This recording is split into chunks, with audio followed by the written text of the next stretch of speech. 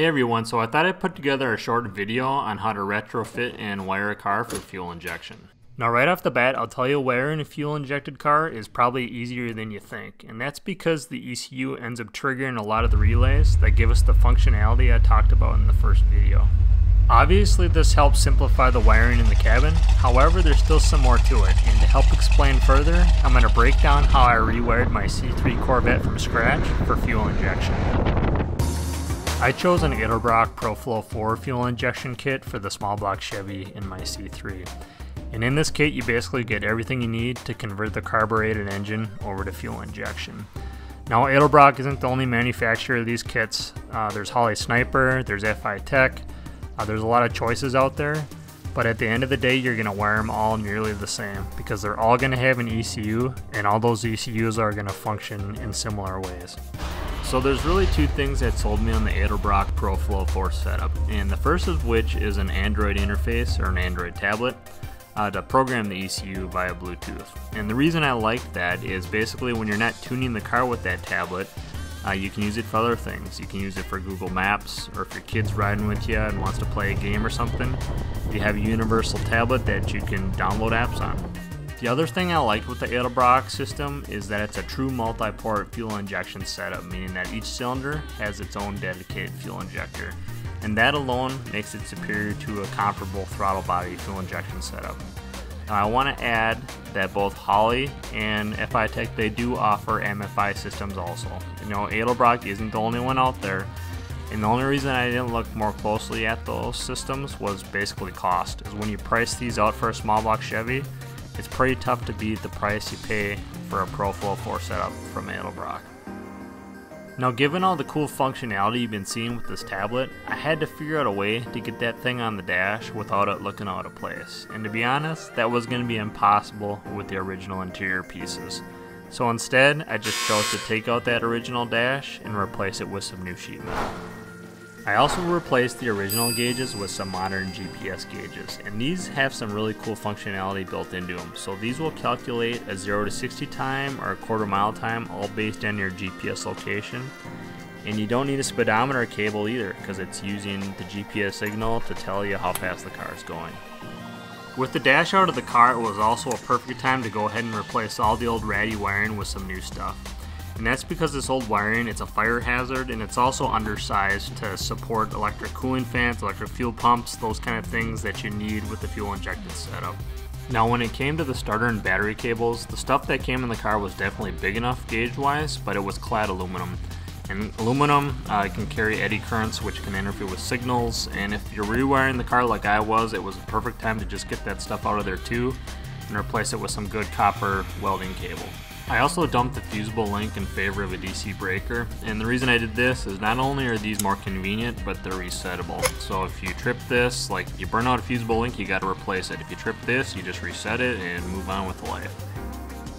The most important part of setting up a fuel injection system is being strategic on how you lay out the fuse box or the fuse panel. I say this because by nature, you're going to have a lot more wiring coming in and out of the fuse box to feed the different sensors and accessories you need for the motor. And if you're not careful, you're going to end up with a rat's nest of wiring similar to what I just pulled out of my car. When it came to fabricating the actual fuse panel, I went as big as I possibly could. And the reason you want to do that is you want to make sure you have plenty of room for the cable management and the different conductors going to your ECU, your relays. You want to leave tons of room. The more room the better, because as you start to wire, those bundles are going to get bigger and bigger, and it's going to get more confusing. So the more space you have, the clearer your wiring is going to be. And it's going to be easier for you to keep track of things too. Now a quick note on Bosch relays. So in the first video I talked a lot about how these relays work, and in a fuel injected setup they work exactly the same.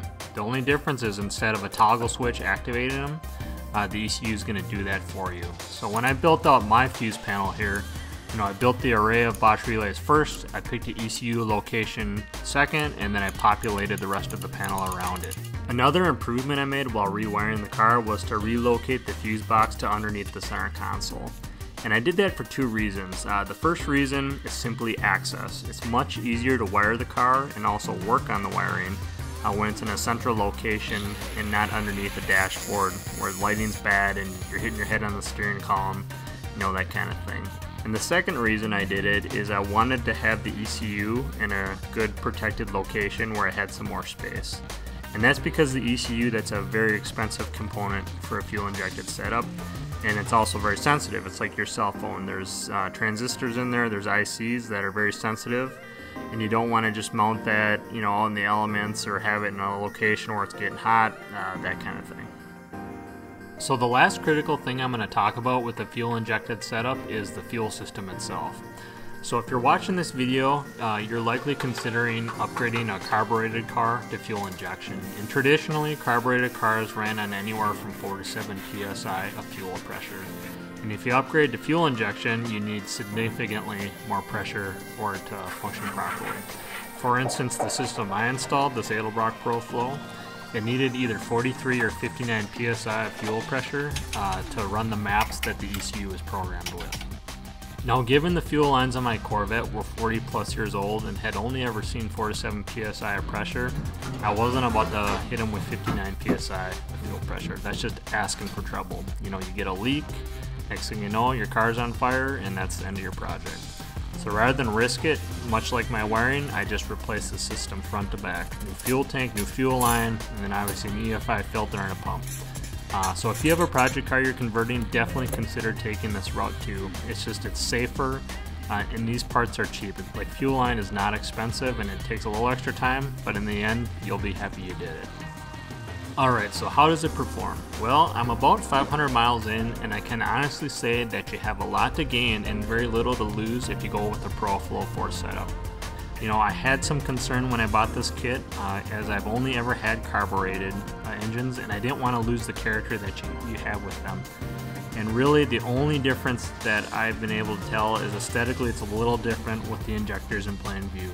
But other than that, you know, the motor still sounds great, but you have that added benefit of good mileage, it starts in the cold, and the power delivery is just far superior on a small block Chevy. When it comes to wiring an old car for fuel injection, I hope this video showed you that it really isn't that hard to do, and that you're probably going to spend most of your time updating things like the fuel system and the older wiring rather than installing the kit itself. But if you take the time and you do it right, I guarantee you'll be happy with the result. Why don't you leave me a comment, let me know what you think, and thanks for watching.